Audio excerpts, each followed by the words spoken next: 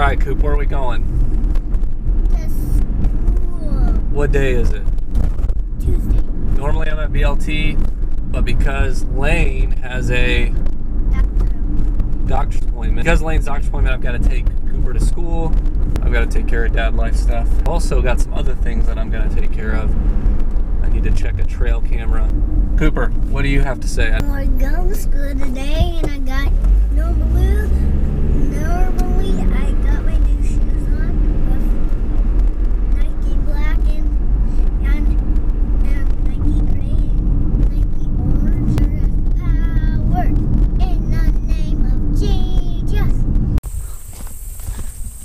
Alright, walking into this property. This is a property that I hunted last year. Shot my first ever buck off of. And the reason that I'm always reluctant to come in here, besides the normal like scent and, you know, just stinking the place up, is because every time I come in here, no matter which place where I park, I have to cross this creek. And, you know, that's not like the worst thing ever, but when this thing's flooded, and we've had over 6 inches of rain in the last month, but whenever this thing is flooded, it gets kind of hairy to cross. There's times I have to put on hip waders just to get in. Turkey feather right there.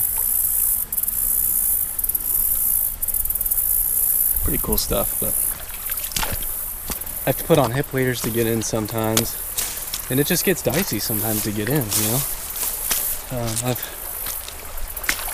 I've muddied and left this place drenched before just because of how hard it is to get across here. And right now it's a little sketchy because I've got this GoPro and I don't have my waterproof case on it because I didn't have it. So I got to be real careful. So I'm going to get off here while I cross, and then yeah, I'll show you where my camera's set up. If you come across scrapes, I'll show you too.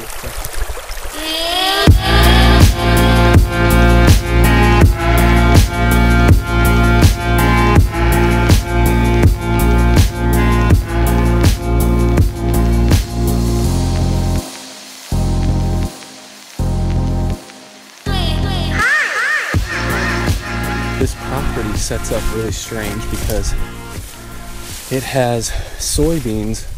It's probably 100 acres, and it's got, most of it is ag land. Probably all of it, maybe 20 acres of it, 30 acres of it, ag land. The rest of it, the last 20 to 30 is timber, and it has a big creek that runs through it. And it's hard to call it a creek because it's got crazy deep spots. Like a lot of people think, oh, creek, good access, but that's just not true. This place is hard to access. They say deer will pattern you based on how you access a property. And so depending on the different wind directions, I have different access routes that I take to get into my spots, or if it's morning or evening.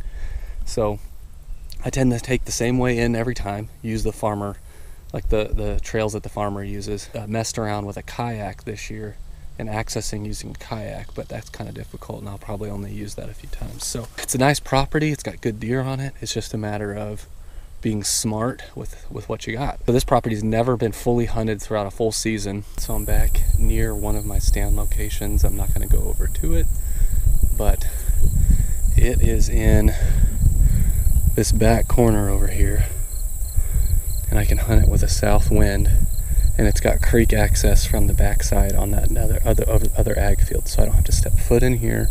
I don't have to walk in from this way. I can literally walk on the other side of this creek, come down and come up, and I end up right in my stand. I'm back in this part of the property I call the cul-de-sac. Got a trail camera set up right back here, and then up in this tree is the tree I actually shot my buck out of last year.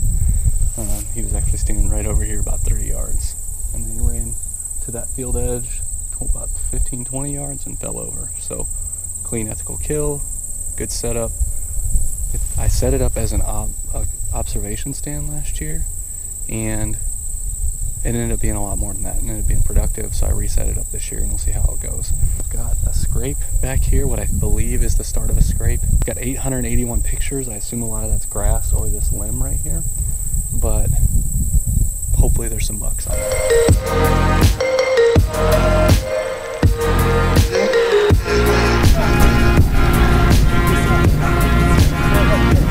Are you guys ready?